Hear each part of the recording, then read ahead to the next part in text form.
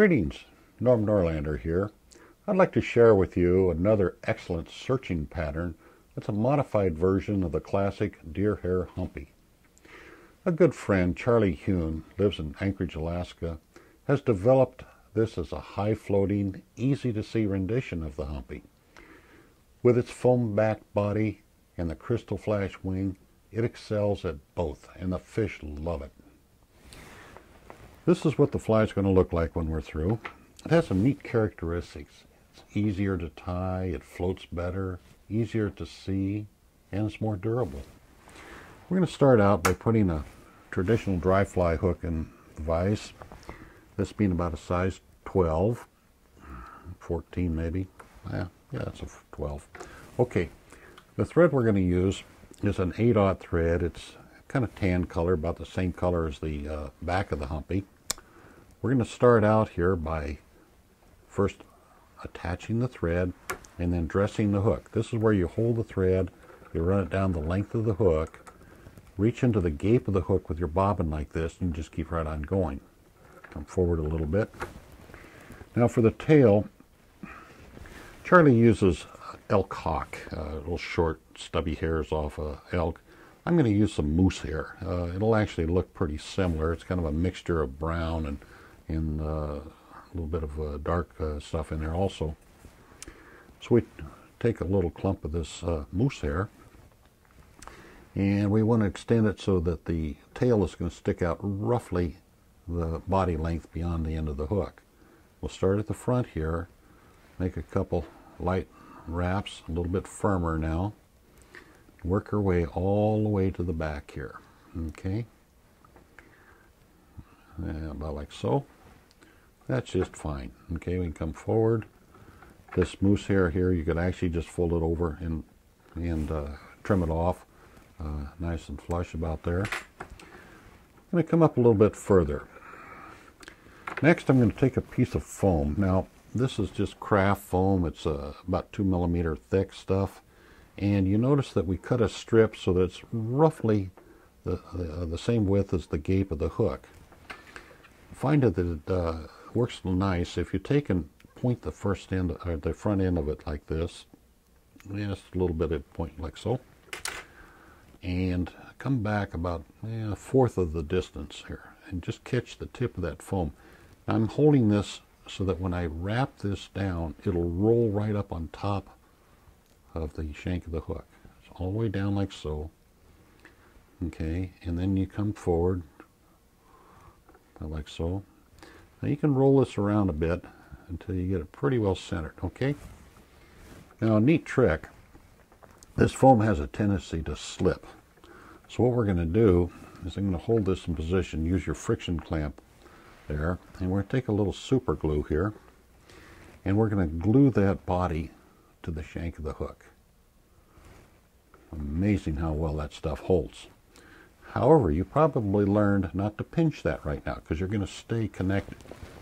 So we're going to take a tissue, Kleenex here, and use that as a blotter. And that'll absorb all of the glue that's not cured, so now it's safe to touch. The body itself, we're going to use some yellow Antron dubbing. You can tie these in various colors, yellow, red, black, whatever gets you excited that day. When you do your dubbing, start right at the eye of the hook. Don't try to start out here, but if you start right here, it'll catch a few strands, pulls on nice and easy like so. You can run that dubbing out just as smooth as you please, okay? And we pick up our thread and come back here, and we're going to lay that dubbing right over that foam base. Okay, and come forward a bit. By golly, that's just about right. Okay. Might throw in a half hitch here. Okay, now when we bring our foam body over the top like this, give it a bit of a pull, and that'll taper the back end of your body. And then we fasten down the front end like so. A few nice firm wraps. Okay. Reach in with your little pointy scissors here and just push them down tight, clip it off, you're good to go. Next, the wing. Now, a traditional humpy, of course, we'd use deer hair, we'd bring it forward and then fold it up into a divided wing. That's nice. It's a kind of a bit of a hassle. This works pretty good here. This is crystal flash, so we're going to take a little bit of this stuff, a few strands like so, and we'll clip those off. There we go.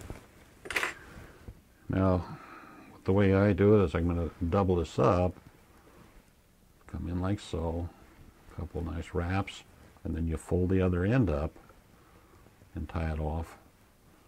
That'll lock it in place nice. Okay. The height of the wing is about body length. Now don't cut it off square. It looks like a paintbrush. Lay your scissors down like this, and this will give you a kind of a nice tapered effect there. You get a few wild ones there. So, I don't know, it just looks more artsy craftsy. Hackle. Now Charlie uses a grizzly hackle. You can use a badger. This is a kind of a nice one. It's actually bleached grizzly. It has a nice tan color, about the shape, the size of, the coloration of the body. So here's a hackle, and again about 1.5 times the gape of the hook. Be the correct size. Strip off a couple fibers to get it started. Take a nice even wrap like so, and we'll secure that with a 1/2 hitch.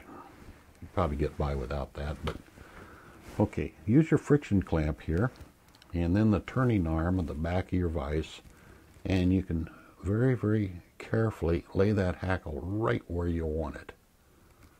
Beautiful job. Okay. Bobbin comes over like this. We get around in back of the quill a couple times, and then once in front. Now I can reach in here and trim out the quill, the stub of the hackle. We have a little piece of rubber tubing that we've left on our bobbin. Use that as a hackle guard. So you can push that hackle back out of the way, and that gives you an opportunity to come in and do a nice decent a whip finish like I'm doing here. Pull that up nice and tight.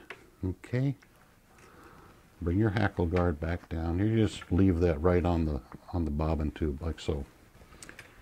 And clip off our thread. Probably a little dab of head cement on there would be a great idea. But you look at that thing will float like a cork, and the fish will just jump all over it. It's a great fly. You're going to love it.